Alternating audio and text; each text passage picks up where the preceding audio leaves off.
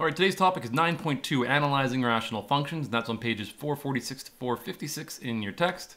Our course outcome is 30.11. We're going to demonstrate understanding radical and rational functions with restrictions on the domain. Our lesson objectives: number one, to learn what a function or a graph that is discontinuous looks like and what the equation of that function would look like. Number two, to be able to tell the difference in a hole in a graph, an asymptote in a graph, and an x-intercept in a graph. And three, to be able to match the graph of a function with its equation. So, one of the things that you should have noticed last lesson is that you can easily find the location of a vertical asymptote and an x-intercept by looking at the equation of a rational function. So, for example, any factor that appeared in the numerator corresponds to the location of an x-intercept, where any factor that appeared in the denominator corresponds to the location of a vertical asymptote. So we're going to find any x-intercepts and vertical asymptotes in this following rational function. F of x equals x squared minus 2x minus 8 divided by x squared minus 5x minus 6. So your first step that you want to do is always factor this thing. And since they're both quadratics, we can just use plain old inspection. So on the top, we're looking for two things that multiply together to give you negative 8 and add together to give you negative 2. So that'll be negative 4 and positive 2. And in the bottom, we would look for two things that multiply together to give you negative 6, but add together to give you negative 5, and that's negative 6 and positive 1. So our x-intercepts are any of our factors in the top, and that would be x minus 4 and x plus 2, which corresponds to x-intercepts of 4, 0, and negative 2, 0. Where in the bottom, these are the locations of our vertical asymptotes, and those are vertical lines, so they are written as equations. X equals 6 and x equals negative 1. So let's take a look at the graph of a function that has the same factor in both the numerator and the denominator. So we've got f of x equals x squared plus x minus 2, all divided by x plus 2. So by factoring the top, I get x plus 2 and x minus 1. And in the bottom, I get x plus 2. So we just said that any factor in the top is an x-intercept, and anything in the bottom is a vertical asymptote. However, when we have the same factor in both the bottom and the top, they actually cancel each other out. So x equals negative 2 isn't actually either an x-intercept or a vertical asymptote. It is what we call indeterminate.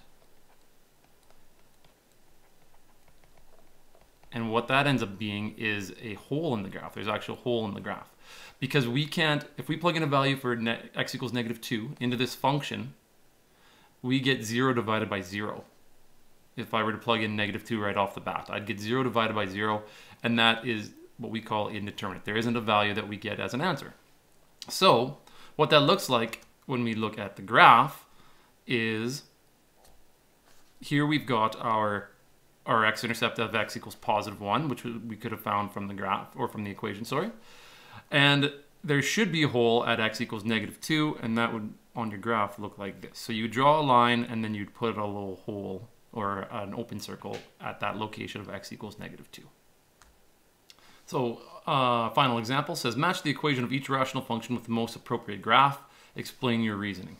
So we've got three equations here, and we've got three graphs. So let's just start by factoring what we can in each of the equations. So k of x is going to end up being, well, we can't factor the top, x squared plus 2. And we can factor the bottom, though. That would be x minus 2 and x plus 1.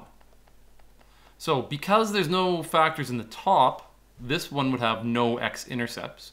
And there would be two vertical asymptotes at positive 2 and negative 1. And that corresponds with graph number 3. So right off the bat, we can find out that k of x is equal to graph number 3. L of x is x minus 1 on the top and x squared minus 1 on the bottom. Well, we can factor that to be x minus 1 and then x minus 1 on the bottom times x plus 1, because that's a difference of squares. And then we have x minus 1's canceling off, so we get 1 over x plus 1. So that would give us no x-intercepts again, but there should be a vertical asymptote at x equals negative 1. And that would correspond with graph number 1. And if we look at the value of x equals positive 1, so this, where these two factors cancel each other out, there should be a hole, and there it is right there. And finally, we've got m of x, which we know now is going to be graph number 2. because this was graph 1. But let's just double check. So we've got x squared minus 5x plus 6 all over 3 minus x.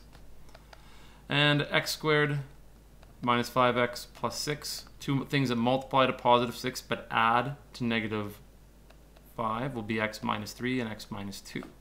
Now in the bottom here, this is 3 minus x, but since I've noticed that this is x minus 3 on the top, I'm just going to take away a greatest common factor of negative 1 and change that to x minus 3 on the bottom. So now we've got x minus 3 is canceling off. We're left with x minus 2 divided by negative 1, which is the same thing as saying negative x minus 2. And we can see that this is just a line. This should be a line, and here it is. And that makes it graph number 2. So in summary, we know that a factor in the numerator of a rational equation corresponds to the x-intercept on the graph of the function, and we call this a 0. We know that the factor in the denominator of a rational equation corresponds to a vertical asymptote on the graph of the function, and if you remember, we used to call that undefined, and we still do.